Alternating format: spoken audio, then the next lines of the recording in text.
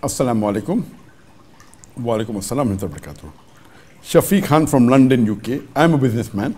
Can we use a credit card of a conventional bank based on interest and take care that we always pay the amount before due date and thus not involve in riba? Regarding using a credit card of a conventional bank which is based on interest on riba, and ensuring that when we use a credit card, if you give within a period of 29 days to 59 days, they don't charge you interest. So if we take care that we will pay on time and we will not give a single penny interest, is it permitted to use credit card? According to the strict fuqahas and the strict scholars, they have said signing a contract in which you say that if I default in the payment, I will pay an interest, whether it be 2% a month or 3% a month, which is normally the case in credit card. It's very high. It's 2, 3%, sometimes 4% a month, which is exorbitant. Signing a contract, even though you pay on time, it is haram. And Sheikh Ibn Uthaymeen was asked this question. He said, signing a contract in which there is a clause of riba, even if you pay on time, is not permitted. It is a haram contract and should not be indulged in such a contract. As I said in my earlier answer, even using credit cards, the major scholars, the authentic scholars who are strict on Quran and Sunnah, they say using a credit card of a conventional bank is haram, even if you pay on time. Point number one, by signing the contract that if you default, you will pay interest, is you agreeing with the terms of riba, which is haram. And the hadith of the Prophet is very clear, that the person giving riba, the person taking riba, the person who is a witness and person who arranges it, all are the same and it is haram. And Allah clearly mentions in 8 different places about riba.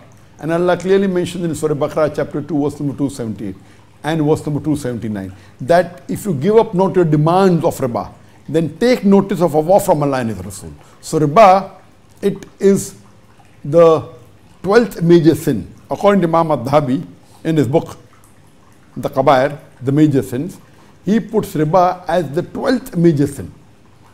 And it is like waging a war against Allah and His Rasul.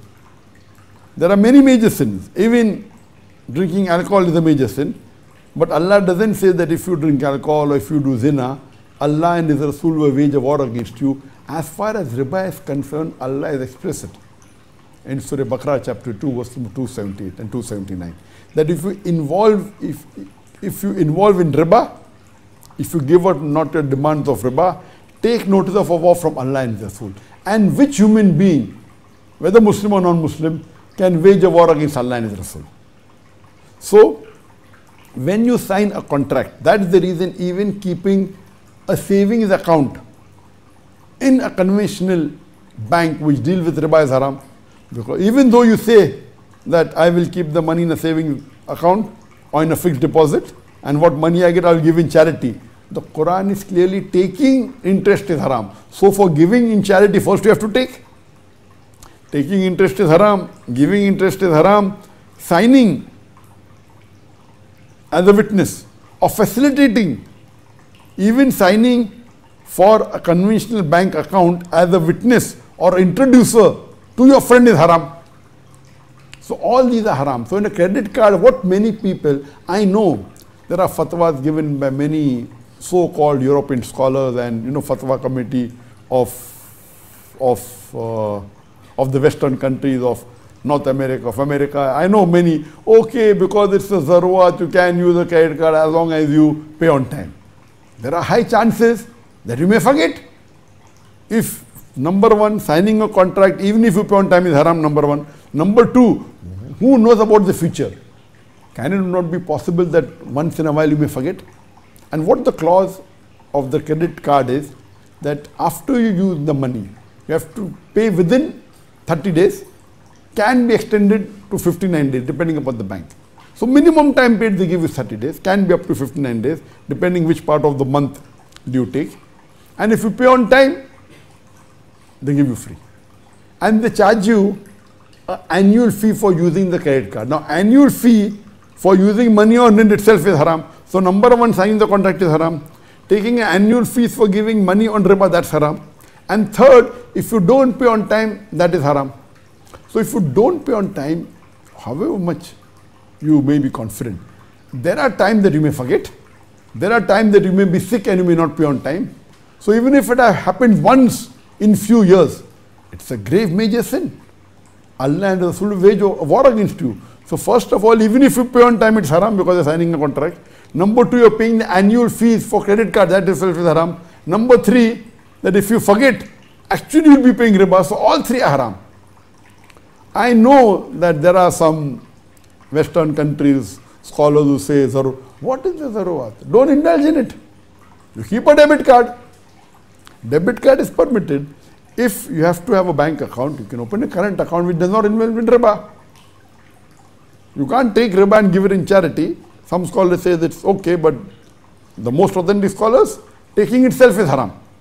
So for giving first you have to take. So I disagree with Muslims keeping in a conventional bank, in a fixed deposit or savings account and saying we'll give the riba in charity, thinking we'll get no sawab. No, that itself is wrong.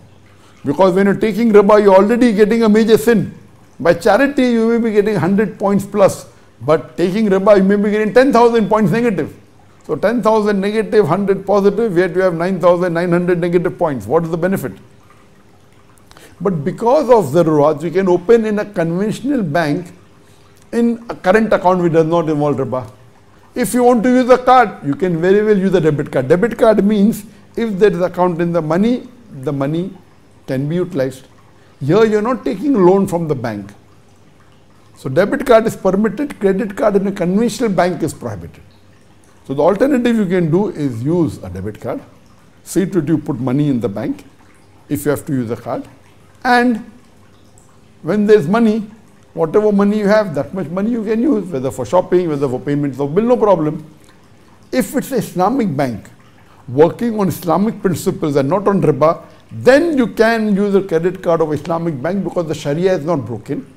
It does not deal with riba. It is based on the Islamic principles of Sharia without involving riba. So if you have a credit card of an Islamic bank working on the principles of Sharia, then that's permitted. But best, I would say, is don't take loan even from Islamic bank. Best is not to take loan. You can have partnership, you can do musharaka with your friends, etc. Best is not to take a loan from any bank. If you have to take as a last resort, better take from Islamic bank than a conventional bank. Don't use credit card of any bank. If you have to use a last resort, use of Islamic bank, okay. Best is to use the debit card. Hope that answers the question.